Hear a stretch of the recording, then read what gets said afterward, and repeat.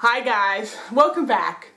So you would think, with all of the popularity of World War II German figures these days and the sheer number of tutorials that I've already done on the topic, that, you know, pretty much all the variants that people are going to use with any regularity would have been covered by now. But that actually turns out not to be the case, as at least several viewers have pointed out to me, so you could kind of think of this as a user request video. Well, I've covered all kinds of camo patterns and special equipment and specialist uniforms. I've never actually just dealt with a basic bare bones plain German soldier. And to be fair, if you're looking for how to do that, if you watch all of my other videos, you can kind of glean everything you need to know to paint a regular soldier from them. But I can understand how it's just more convenient to have it all in one place and not having to kind of search around and put it together. So this week I have grabbed this guy to paint for you. And that's exactly what we have here. As you can see, it's a very basic, standard run-of-the-mill German soldier. He's got a stick grenade here, and he's got a normal German uniform on, no camo, nothing fancy, and all the sort of most typical equipment that you'd expect a German soldier to be carrying. You can see he's already base coated, his skin has been prepped. By the way, this guy's from Crusader. I've done a couple things by them before. They're not a whole lot, but I do like their style because they have the denser, kind of chunkier style of figures that I really do prefer to paint. So that's what we're going to be doing this time. Nothing fancy, nothing particularly unusual or different. I'm just going to show you how to paint your sort of standard World War II German heer. So I'm going to get started right away here with painting the uniform, and of course the first step in that process is to get a base coat going. I'm going to be using WWII German Camouflage Dark Green for that, and because we've used a black base coat in this case, that's also going to kind of help in establishing a nice deep dark sort of starting point and sort of perform a function of, you know, building up additional contrast.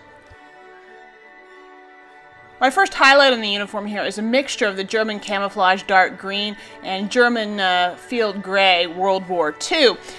I should point out at this moment that there is actually another uniform color for Germans by WWII, just called German Uniform World War II or something. I think it's kind of a different shade though. It's more sort of on the bluish side. It's a brighter, mintier green, I guess. I personally don't like it as well. I kind of prefer the more grayer green type of German uniform, but especially if you're doing really early war guys, or if you want to get a little more variation in the unit, you might consider using that color instead. Anyway, I'm just going to layer this sort of first highlight on in pretty much all, you know, parts of the uniform. I'm only just really avoiding now dividing lines, seams, and deep creases, all the kind of natural places you would expect to want to stay really dark. The next highlight here then is just pure German Field Gray World War II. I have the paint thinned enough so that it flows well, and I'm just going to now really start building it up on areas where light is going to be hitting, progressing slowly as I do with lighter colors in increasingly small amounts and less places. You can see, of course, how I build it up on the knee and how I'm sort of lining creases with it. This is a new technique. It's not, I don't know if it's a new technique. I mean, a lot of other people do it, but it's something I've started working on recently, or at least I've gotten a lot better at it recently, is that if you have a really sharp line or crease in your fabric that's quite dark, it works really well. You get this really crisp, nice, realistic effect if you then sort of right underneath the bottom of that crease, where, in other words, where it's really dark, you run very sharply a line of a lighter color, and you know, and you'll see as I continue highlighting with brighter colors here, I'm going to continue emphasizing that sort of dividing line with, very subtly of course, but with those lighter colors. And anyway, it lets you create these really believable but really nice, sharp looking creases in the uniform. In order to continue highlighting, you have to find something to mix into the field gray, and the color I've gone for here is WWII Dark Sand. It's sort of a, I don't know, a little bit of a dirty yellow color, but pretty light. I find that a yellow is a very good tone for lightening these German uniforms. And even if you don't have dark sand, it's not that fussy. You could use probably buff, you know, any other sort of color in that family. Even Iraqi sand would work, though that's a little bit more of a pinky red color, so it's going to give you a slightly, but probably not unpleasant effect. So the first time, I'm not going to mix too much of it in. I'm going to keep things subtle. And you can see here, I'm applying it to areas where light is hitting the uniform and blending it out, you know, into the more dark, shadowed areas, like between his legs and the backs of his, you know, kind of thighs, because they're kind of the way he's bent and posed, that area is going to stay dark. And I'm emphasizing especially along the edges of creases and folds a lot, using this color. Now continuing on, I've just added even more of that dark sand into my mix, and I'm just going to keep adding stronger and stronger highlights to areas that I want to be light.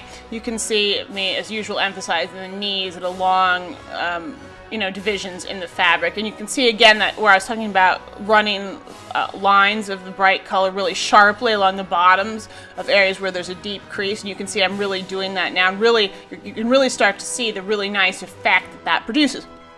Now, I would say, depending on how much time you want to spend on painting your figure and how far you want to go, I would consider this highlight that I'm applying now probably to be probably sufficient for a really nice look. I mean, you could probably even stop in the step before. It also is going to be a little bit to your taste. You know, how dark you like your uniform or how light you like it, and that's actually also a way to add variation to a unit. You can choose to leave some uniforms darker and highlight some more, so it looks like some guys have lighter, more worn uniforms, or that the fabric for their uniforms was made from a different factory, and you get a much more interesting overall effect if you've got a lot of figures, and you go ahead and do that.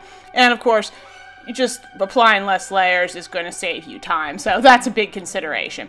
So anyway, I would say you could probably step after this step and you would still have a great figure. I did continue on with one final highlight after this, just by adding in a pretty substantial amount of extra dark sand. And when I did that, though, I used that color really only as an edge highlight, so very finely, thinly along sleeves, to line the pockets, wherever there's trim, just as very lightly to really make some of those creases pop, and then only on areas where the fabric was already really highly highlighted and I felt like it needed even more extra contrast. So it wasn't necessary like in the darker areas of the uniform, but it did definitely help in some of the brighter, lighter areas to get that extra level of tone going.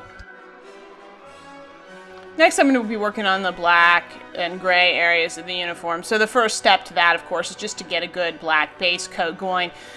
Even though we undercoat the model in black, that's usually not sufficient, mostly because the coverage is not good enough, and that I find that my base paint that I use is a little bit shiny, so you're going to want to go over it with normal black acrylic. So in this case, this soldier's got boots on. He's a bit more of an early war, I guess I'd say, in terms of his uniform and equipment, and I'm going to be kind of continuing to paint him that way. Besides the boots, you're going to want to make sure you base coat his stick grenade, all of his belts and belt packs, his suspenders.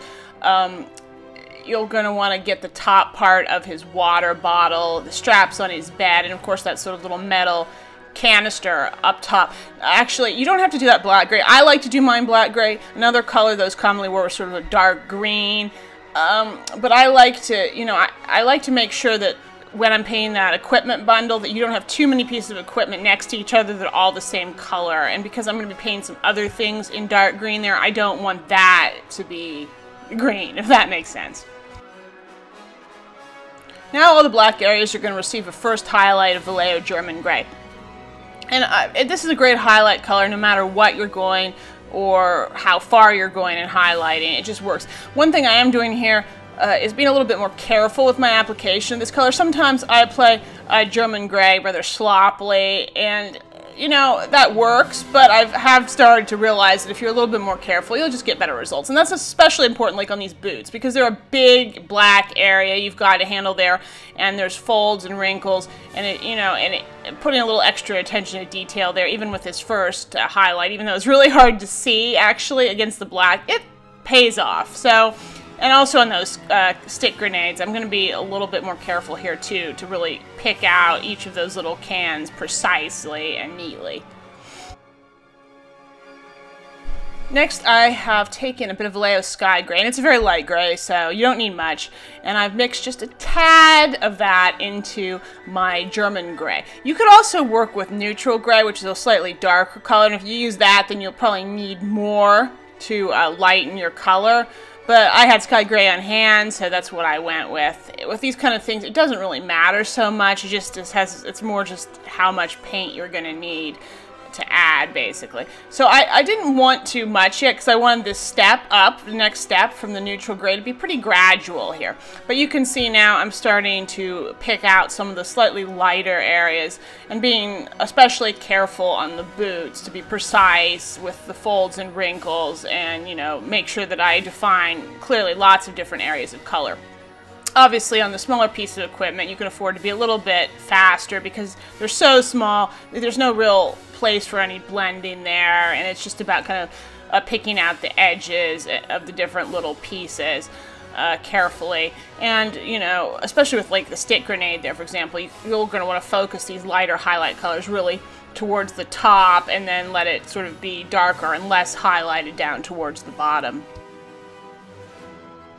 I've now mixed even more Sky Gray in to lighten the sort of mix I already had even further, and you can see I'm working away on the boots. I find that with black leather, you need to highlight it higher than some other black and gray areas because you want to get a little bit of that feeling of shininess and reflectiveness, but at the same time you don't want to go overboard with it or it starts to just look weird. But you can see how I'm using it very subtly, sparingly here to pick out really around the boots and areas where I think there'd be a slight reflection, like on the back of the calf there and that kind of thing.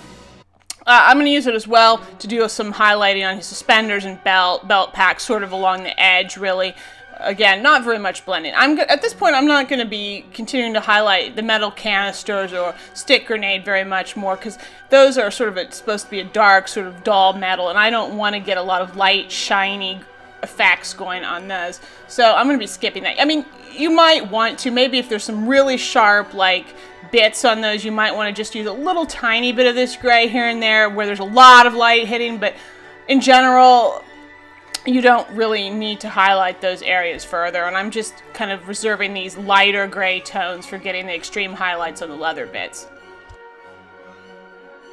And in that same vein, I made one final really extreme mix. It's mostly Sky Gray here, but with a little darkening down, and I'm going to use that now just to do a little bit of very subtle edge highlighting on the leather straps along the edges and on, you know, all those, just to help pick it out and emphasize things just a little bit extra. Now for his various equipment. I'm going to start out here by base coating some of the sort of brown khaki areas, which are, in this case, his water canteen, or the bottom half of it, which I'm base coating here in English uniform, and the bedroll, which is going to be a camo thing because these tarps were, it's Zeltband basically, and they had sort of like a splinter pattern on them. And so I'm base coating that using just Vallejo khaki. And then once I've got the base coat on both areas, I'm going to give them each a generous wash of Agrax Earthshade.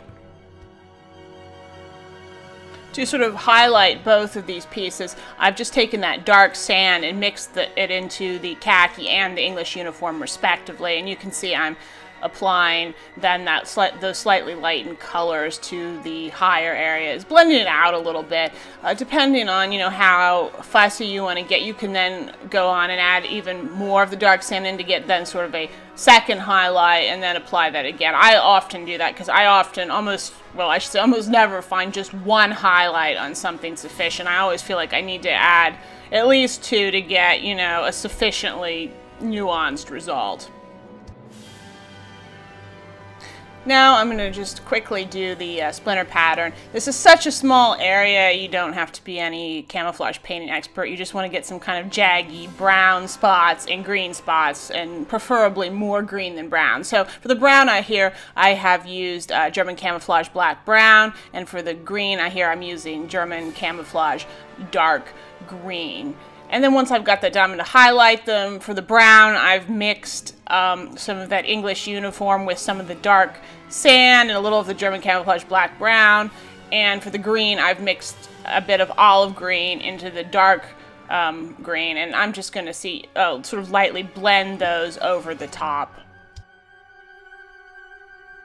Now for the helmet and the gas mask container, which are both kind of a very dark gray, black, green color. So to make this, I have started out by mixing German gray with the German camouflage dark green to get this sort of black or green shade. And I'm applying that now as the base coat to both of those two areas.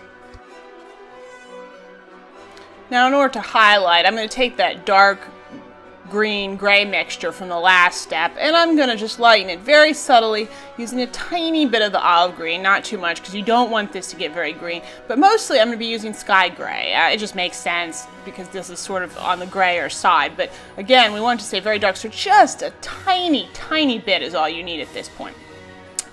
When it comes to highlighting the gas mask canister, you can be a little bit more stark just because there's a lot of fine ribs and details in there that need to be picked up. But the helmet needs to look really smooth and blended and subtle, so you have to be careful. So you can see for that first highlight, I'm really applying it to kind of all of the helmet except sort of that crease or that line where that slope at the base sort of meets with the actual pot that covers his head.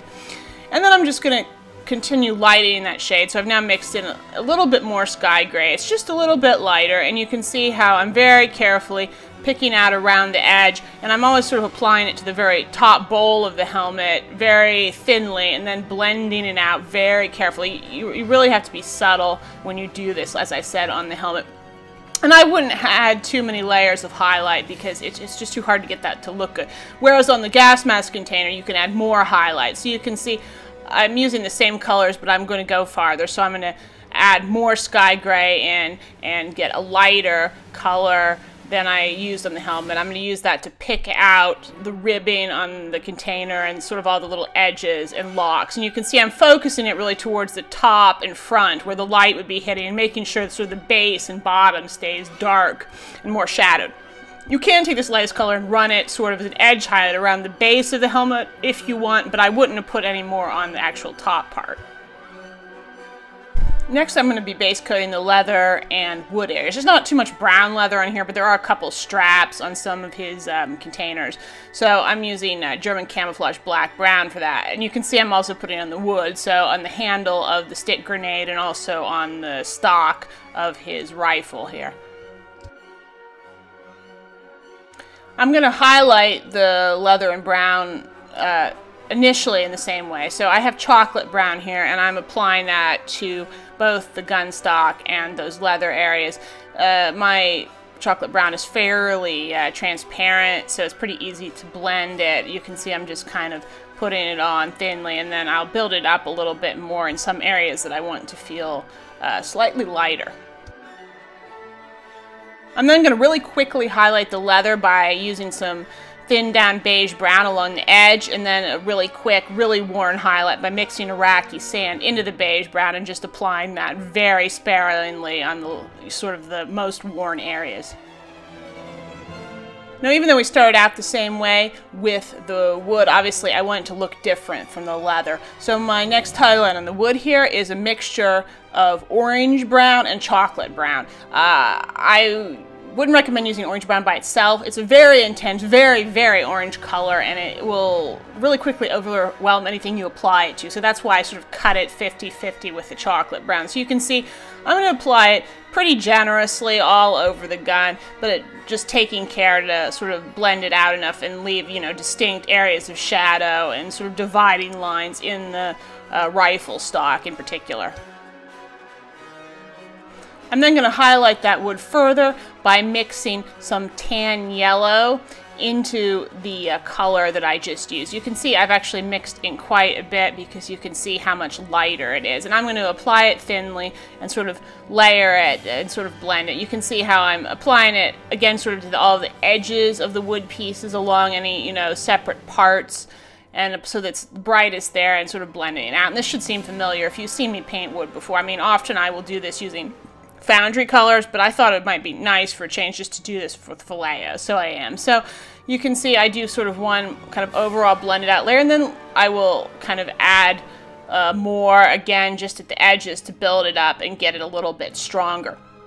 I then went ahead and mixed in even more tan yellow because I felt like there wasn't quite enough contrast on the bright areas yet, and so I used that extremely light color really as an emphasis along sort of sharp edges and dividing lines, just so that the wood would really stand out all that much more. At this point I'm going to be painting insignia. Now you don't have to do this, and depending on the figure it might not even be necessary, but I thought I'd show you how in case you're interested. And because I feel like this German's uniform and his overall look is kind of early war, I'm going to be painting him that way with the insignia as well. So I'm putting things on his helmet, because early war helmets often had these. Later on they kind of stopped. So you can see I'm putting two sort of black type shield shapes on both the left and right side. I'm also going to take a mixture of extra dark green and a bit of black and make two sort of rectangles on his collar, which will hold his insignia. Then you want to take some sky gray here. You can put a little green in if you want and use that to edge along his epaulets. On just a normal privates, run-of-the-mill soldier like him, the epaulets would just be the green of the uniform, but then with sort of that light gray-green stripe along either side. And depending on how neatly you painted earlier, you may need to go back in and clean up the middle of those epaulets as well. I'm then going to go ahead and take some white paint, and I'm going to finish off those collar insignia just by painting two white horizontal bars very carefully and kind of connecting them a little bit on either side. I shouldn't have to say that you want to use really thin down white paint when you're doing this in a real small brush. I'm working with a 00 here because it's just easier with this kind of small insignia work. And then I'm going to go back to the shields on his helmet. So on the left side in the shield, there's going to be a little sort of like Reichseagle type shape, and I'm sort of just kind of making an indication of something here that's going to look like that. If you want to get really insane, you can make it brighter white at the top and a little darker towards the bottom. Now the shield on the right side has sort of a black, white, and red sort of diagonal stripe pattern. The white diagonal stripe is in the middle, so you can see I paint that first. And then I just go in and clean everything up a little bit with some black and a little bit of green around the edge. And then I'm going to finally do the bottom sort of third of the shield in red. So I base coated it real quick with just a dab of Mephiston red here from Citadel, and then put a daub of Evil Sun Scarlet on top just as a highlight. Really the last thing left to do on this figure are the steel and metal areas.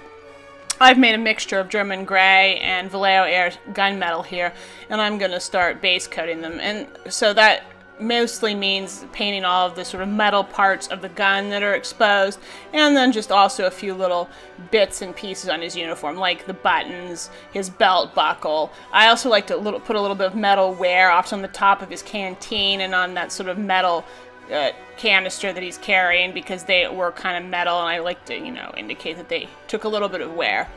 I'm then going to make a highlight just by taking a little bit more gunmetal and mixing it into my base. And I'm going to use that mainly on the gun because there's bigger metal areas there, so I feel like it needs more subtle highlighting. And I'm just going to use that to pick out, you know, the different pieces of the gun more clearly, leaving that dark color down in all of the different dividing lines.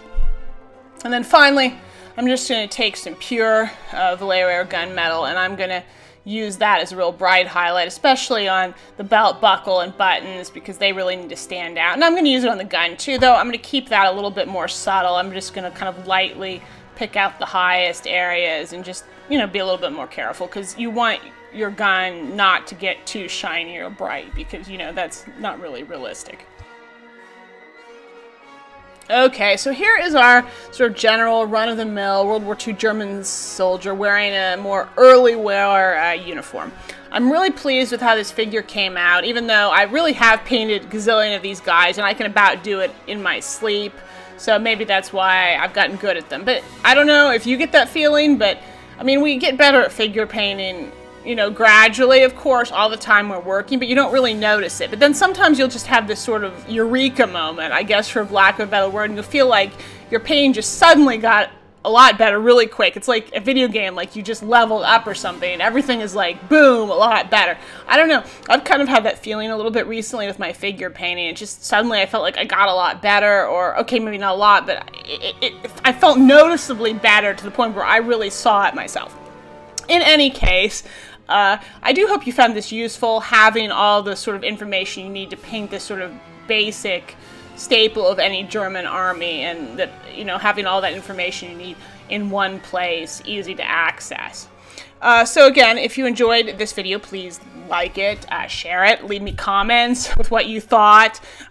Please subscribe to my channel, of course, if you have not done so already, and you can keep up with what I am up to that way. And I think that is all for now, and I will see you next time.